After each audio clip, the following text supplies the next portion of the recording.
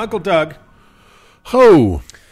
I don't know where you fall along the taste spectrum of the Mars confectionery company. I have a lot of thoughts about that. Yeah, I know we've talked about this this is probably what we talk about the most. And we should do a podcast just about your Mounds, your Almond Joy. Yeah, and I don't want you guys to snicker, but my opinion's worth $100,000. Right. Boom. Wow. Boom. Doug was on deck with that.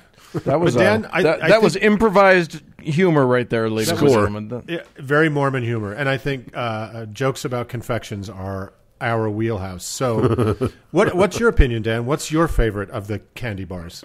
Oh, I love a lot of them. I think what you're leading me to is the youngest of the candy confections. Yes, the baby, the Christ child of the candy confections. The baby, if you will. Yes.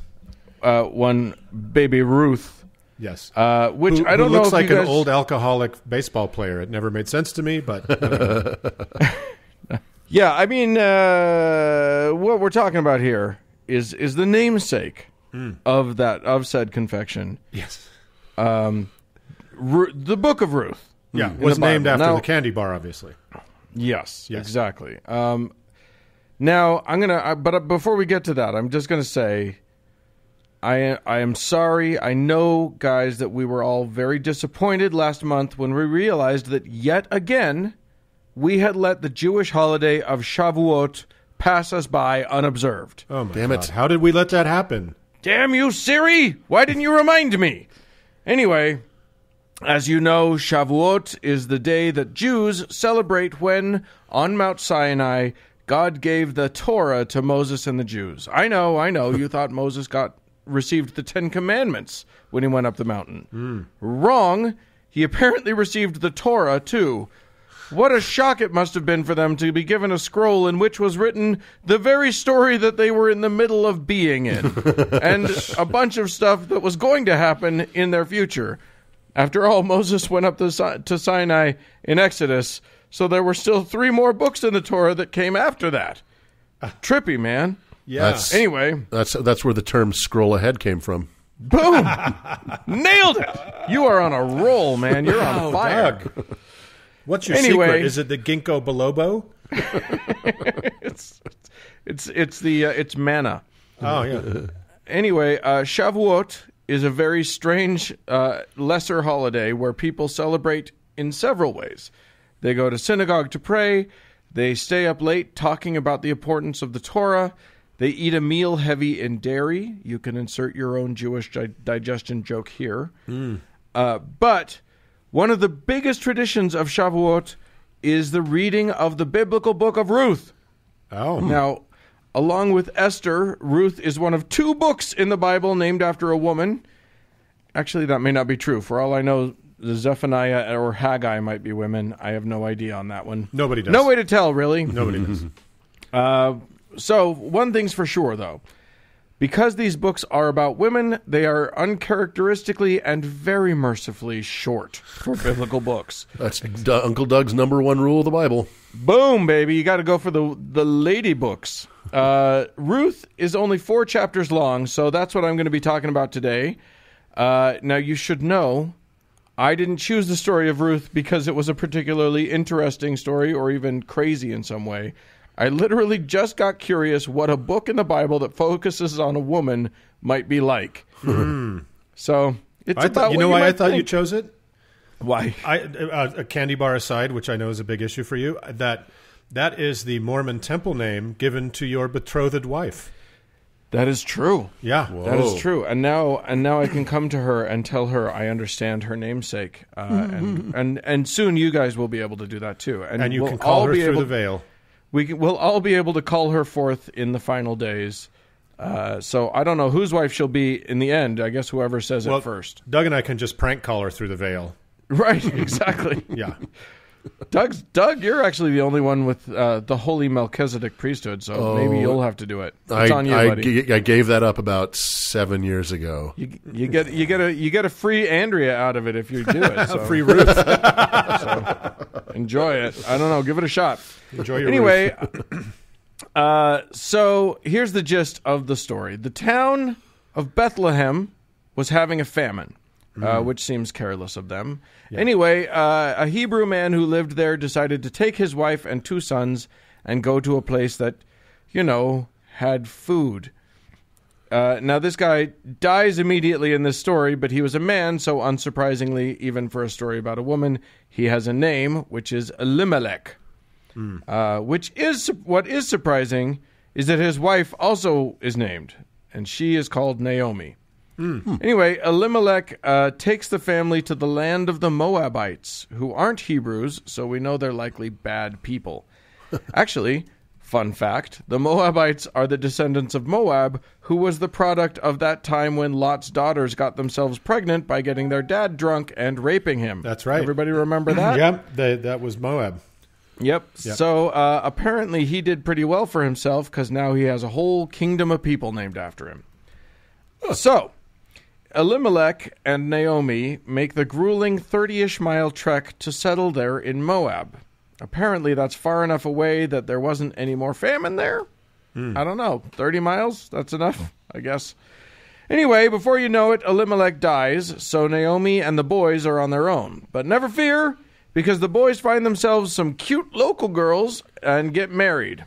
Oi, these progressive Jews and their interfaith marriages. Good for them. Right? So those girls were Ruth and Orpah, who we learned from Uncle Doug is who Oprah Winfrey was named after. That's true. Which is true. Yeah, that's true. They all lived their happy little lives in Moab for 10 years. And then, well, apparently the Elimelech genes were not particularly hardy because both of the boys die too. Oh, damn. No word on how this happened, but we now have 3 widows trying to figure out what to do with themselves. Naomi has heard that they canceled the famine back in Judah, so she decides she's going to go back to her people. Both Orpah and Ruth decide to go with her, but she tells them not to come, saying that they should stay and find themselves new husbands there in Moab, which seems a little callous considering she seems to be the only family they have left, but whatever, they'll all get along, I guess. They cry together, and then the girls say, "No, we still want to come and live with you. We'll come." But Naomi again says, "No, I'm old, I can't provide you with any more husbands, and we're super poor now, and I never liked you anyway. You go back now, you hear? You go back!" Orpah she apparently could take a hint and was like, "Fuck this bitch," and she heads back. But Ruth is not as good at taking a hint, and she is determined to stay with Naomi, no matter how hard she tries to get rid of her.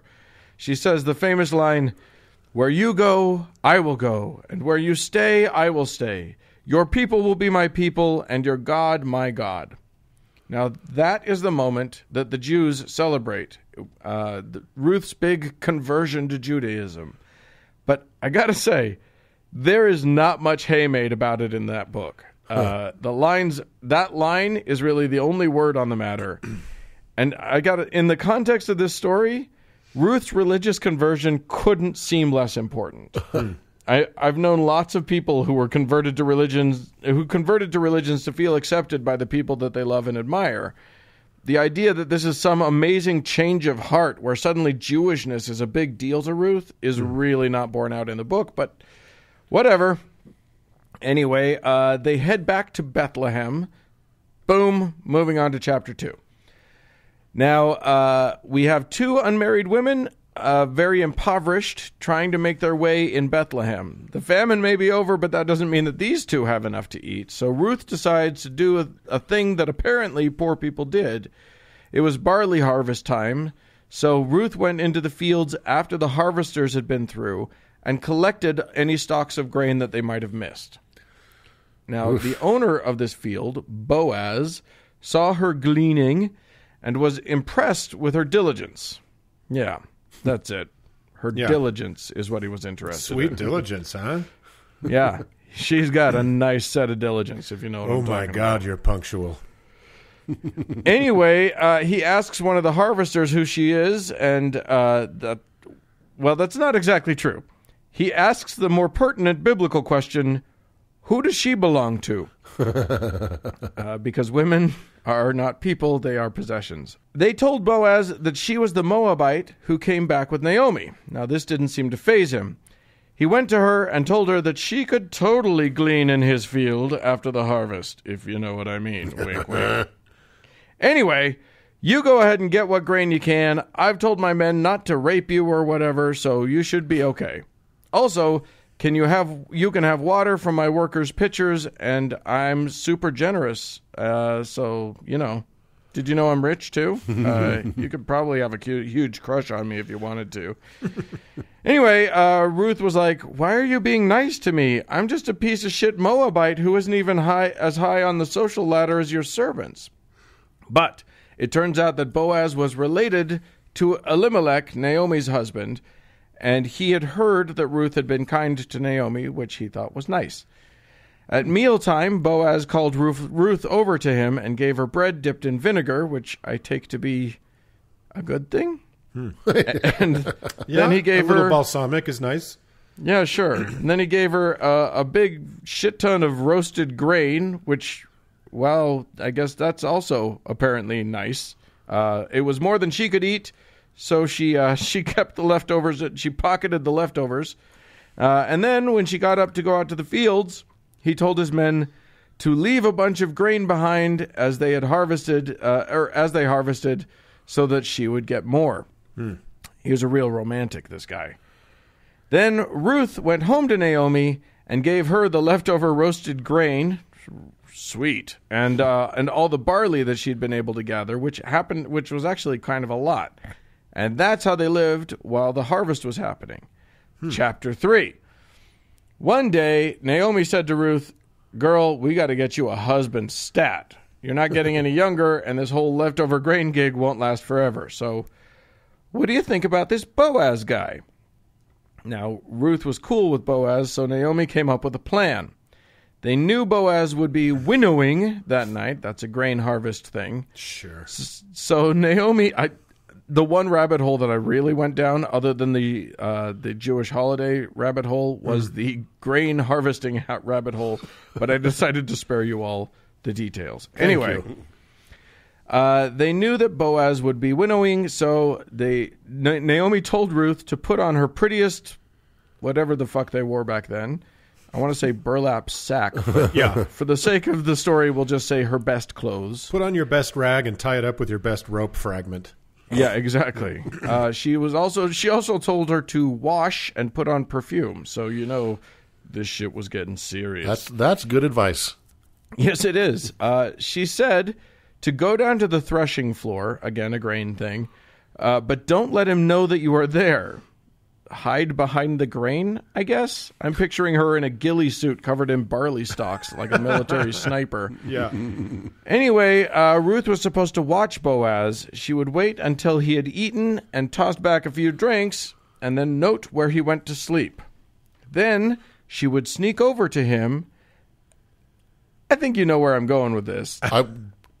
Keep going, Jesus Christ. You know what? Fuck it. I'll just quote the damn Bible to you and let you guys figure it out. Quote, now this is Naomi talking to Ruth. Quote, when he lies down, note the place where he is lying. Then go and uncover his feet and lie down. He will tell you what to do. To which Ruth replies, I will do whatever you say. Now, I submit to you that anyone reading this honestly, that is to say, anyone who doesn't have a desperate need to bend and twist everything in the Bible to be pure and wholesome, it is crystal clear what is going on here. Yeah. Right. You have a young woman getting all gussied up and going to an older rich man to convince him to marry her using the only tools she has available. It's a tale as old as time. Well, so is this the only biblical story I'm aware of where some sort of consent was established? Right? Yeah. I mean, that's progressive right there. Yeah. Ruth does this, and when Boaz wakes up in the middle of the night, he finds a sweet young thing lying next to him. Who are you? He says. I'm Ruth, she says. Spread your garment over me. because you're the big important man of the family.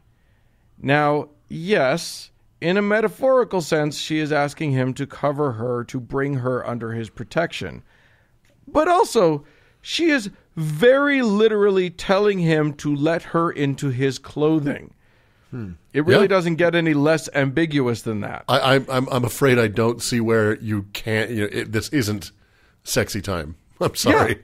100%. And to be sure that we get what's happening, here's Boaz's response. Quote, "The Lord bless you, daughter. This kindness is greater than that which you showed earlier. You have not run after the younger men, whether rich or poor." What kindness? Uncovering his feet as he slept? Asking for a corner of his garment? No. The only way that response makes any sense is if she did some kindnesses for him. Well, after that, he gushes about her for a while and then tells her to sleep next to him until morning. Oh, but she'd better scurry off before sunrise because we wouldn't want anybody talking. Yeah, that's classic. That's a classic move, too. Exactly. The rest of the book is a bunch of legalese about how how another guy was actually a closer relative to Naomi than Boaz, so he had the first right of refusal on Ruth, who apparently came as a package deal with Naomi's husband's inheritance, because women, after all, are property. Fortunately, though, the other relative wanted the land but was less enthusiastic about Ruth, so he took off his sandal and gave it to Boaz, which I guess is the weird-ass equivalent to shaking hands, and the deal was done. Boaz married Ruth, and they all lived happily ever after. So the book ends with this little tidbit. Boaz and Ruth gave birth to Obed, who then fathered Jesse, who then sired David. Oh, boy, that is a long walk for that payoff, isn't it? It sure as hell is. Quick recap of the story. The heroine of the book of Ruth, quote, first marries a guy who dies, follows her mother-in-law back to her home, switches religions, sleeps with a rich old guy to get him to marry her, and eventually becomes the great-grandma of somebody famous. The end. Wow, what a necessary story. Yeah. It's funny because as I was researching this thing, a lot of Jewish rabbis have expounded on this story quite a lot, and apparently, in the Talmud, there's a lot of like other stories, a lot of other like legends surrounding this story, and one of them is that Orpah, the Moabite woman who went back to Moab, somehow had sex with hundreds of soldiers, and all at the same time. Whoa. And that was how she gave birth to Goliath. Oh my God! So she, who is the sister-in-law of the great grandmother of David, was the mother of the giant Goliath that David fought. I'm not sure how that works out. And that doesn't that also mean that David and Goliath were like cousins? Yes. Yeah. Okay. Oh, well, that would be an interesting twist to the story. So there's a little family issue going. See, we didn't know that. We just thought it was war, but it's clearly some cousin rivalry. Yeah. And so there you go. Speaking, Dan, really quickly to your when we were talking about women's names in the Bible, I just kind of looked it up. And I'll read really quickly, for if you don't mind, what I found here. I like it. Professor Carla Bombach says one study produced a total of 3,000 to 3,100 names, 2,900 of which are men, with 170 of the total being women in the Bible. However, the possibility of duplication produced the recalculation of a total of 1,700 distinct personal names in the Bible, with 137 of them being women. And yet another study of the Hebrew Bible only, there were a total of 1,426 names, with 1,315 belonging to men and 111 to women. 70% of the named and unnamed women in the Bible come from the Hebrew Bible. Despite the disparities, 70%, so that means there's hardly any in the New Testament. Despite the disparities among these different calculations, it remains true that women or women's names represent 5.5 and 8% of the total names in the Bible. A study of women whose spoken words are recorded found 93, of which 49 women were named. So, good job, Bible. Well done. Keep it up, Bible. Yeah. You're doing great. It's no wonder that we all call it the good book. Yeah. Just because it's true, is it necessary? I don't know. All right, Ruth. Yeah, let's close move the on. book on that. There's not much use in that. Bye. Bye. Moving on.